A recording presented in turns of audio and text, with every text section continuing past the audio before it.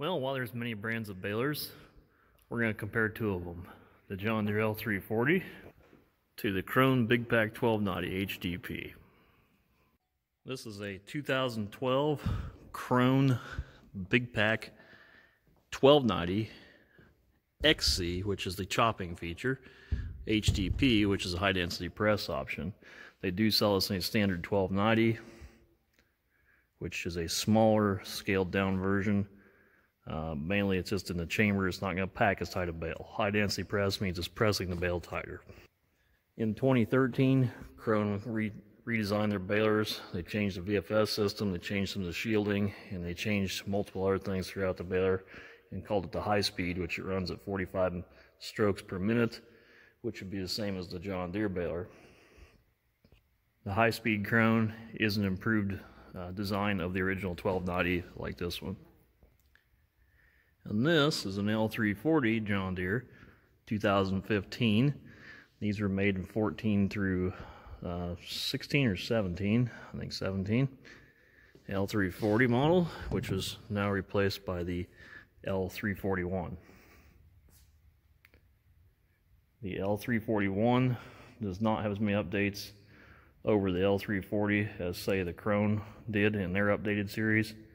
However, the L341 does have a wider pickup and several more features that you can get. The Krone pickup, the John Deere pickup. Which one's the better pickup?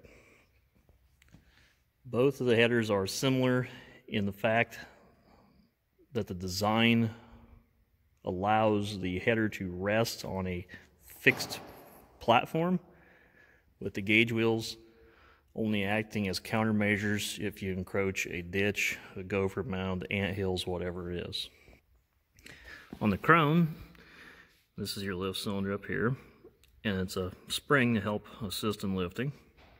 And down here you have this piece of metal, and then you have this slide. This slide is what stops this piece of metal from coming down any farther. Then you adjust your gauge wheels so they just barely skim the ground. And the idea is the weight of the header rests on these deals. And then if it encounters anything, it'll ride up, which it only uses the gauge wheels to lift up. They actually don't carry the weight of the head while it's in operation mode. That's exactly the same as the John Deere works.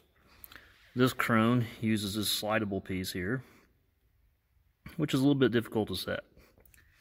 The newer ones, the high-speed versions, this is like a sawtooth piece. It has a quick release pin, and you move it how you want it on the saw teeth. Again, the John Deere is the same. These holes are in 1/2 inch for the gauge wheels, 1/2 inch increments. Then you have your chain here, which does the same thing as that slidable piece. The problem with the chain is it's not as finite of an adjustment as the sawtooth piece, but it's much easier to set if you're going to change drawbar heights. Also similar, both designs have the roller baffle, which pushes the hay down and helps in feeding. The Krone, the teeth in there actually do not have any oscillation to them. The bands are kind of like this. So as it goes around, it actually gives the illusion that the teeth are disappearing. Whereas on the John Deere, there's actually a cast end down here that makes them run through cams. So I'm going to give the victory to the Krone on the simplicity design by eliminating those cams. The roller wind baffle is a draw. Simple to set goes to the John Deere. Ease of work on goes to the John Deere. Width goes to the Krone, but pickup height goes to the John Deere. Okay, here's the John Deere pickup that's hooked on the outside tooth. And this is the outside tooth, 76 inches there.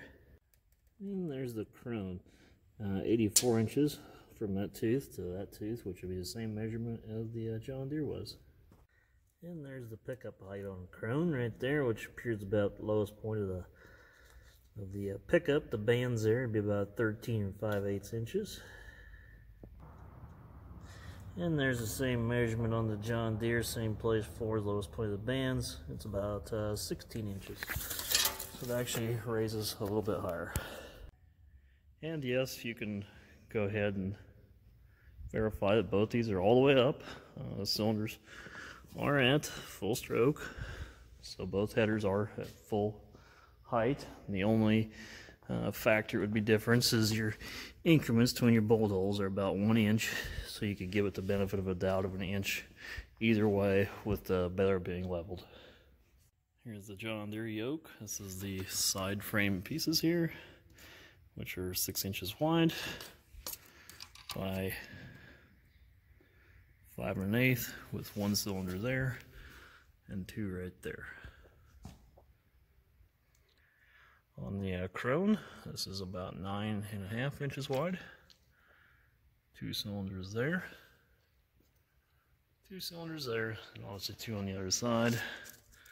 And the side measurement here, which would be the up and down piece, is about 8.5 inches wide. Substantially larger yoke on the HDP Krone. Okay, back up here to the front. This is the front of the Krone. There's the bull pull hitch, which both brands use. The drive line on the Krone is heavier, and this Krone has the optional hydraulic kickstart, which is an option on the L340 ones. The hydraulic jack on the Krone is permanently attached, just goes up and down, whereas the John Deere folds. And here's the Deere, where you can see the smaller drive shaft. And then that folding jack there, which I really don't enjoy. On the John Deere, the flywheel brake is right here. Nice and easy to get to. And on the Krone, it's back here, kind of buried into the header. Much more difficult to get to.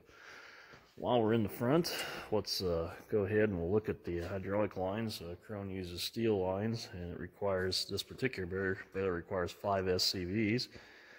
The John Deere requires 1. There's the Krone flywheel. It's huge, so is the gearbox. Almost twice the size of a John Deere. I believe this flywheel is around 1,300 pounds. The John Deere is probably around 600 to 800 pounds. And right there is your air compressor system. John Deere does not use that. What they use is squirrel cage fans to blow out the knotters, whereas the Krone uses this system to charge up a tank and then blow out the knotters. A lot more difficult than the John Deere system. Krone uses a one-piece fiberglass side, whereas the John Deere uses multi-piece. They have a fold-up front hood, fold-up side hood, and here's the twine boxes.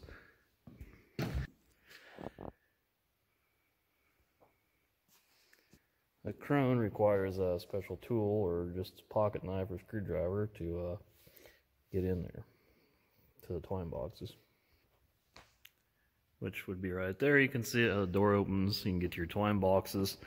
Then these on this baler, you actually have to fold them out manually and put like boards under them to hold them. The new high speeds, this is on an air cylinder, it'll prop rod out, which is much improved. On the John Deere baler, these front corners open up nice and wide. As you can see, there's your grease gun, and that's protected under the front cover. Your computers, which is much more of a smart baler. And as you can see, the John Deere is ISO bus. The Krone has to have the high-speed 2013 model to get the ISO bus option. So for these two models, I'm going to give the John Deere the better monitor. I'm going to give them the better poly design. These side boxes roll out a few degrees. There's a latch underneath, roll out very easy. There's a big roller under here, as you can see right there. The Krone uses what they call a VFS system, which is a big rotating, like a reel in here that builds a flake. Then one of the teeth of the reel grabs that flake when the flakes are made solid, and it scoops it up, flings it up into the chamber, whereas the John Deere uses a stuffer system.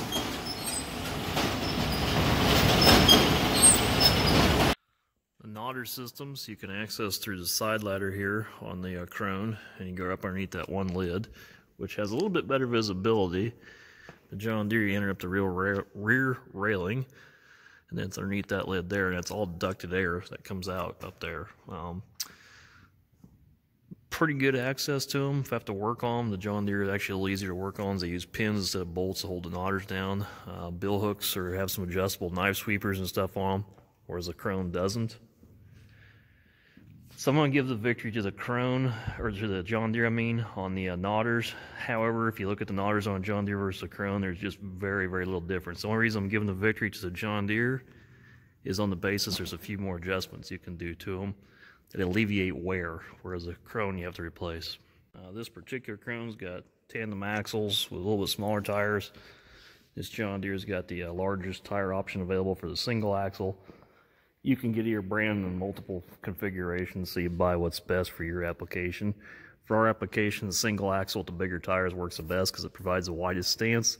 There's no springs to deflect on the side hills, and it makes it much easier to back up. Bale chamber on the John Deere is about 10 feet long. Bale chamber on the Krone is about 13 feet long. The chamber and the yoke, the victory goes to the Krone. Gearbox and flywheel, the victory goes to the Krone. Header, I think the victory goes to John Deere. And the computer, the victory goes to the John Deere. The knotter blower system, the victory goes to the John Deere. And after having had work on it, I'm going to say that the stuffer system, the victory goes to John Deere, and that's based on simplicity. If you're going to do over 20,000 bales a year and you have a really good supporting dealer right nearby, I think the Krone's a better baler. There's much more support for the John Deere just nationwide. We're not in a big square area here. It's primarily round bales. But even with that being said, we have great John Deere support and service for this baler, whereas the dealer for this one's about 150 miles away. 11 dealers within 80 miles, 1 dealer within 150 miles. So the John Deere definitely has a support to it, and I think will probably have equal to or better resale value in this area. And like anything, there's pros to this one, and there's pros to this one.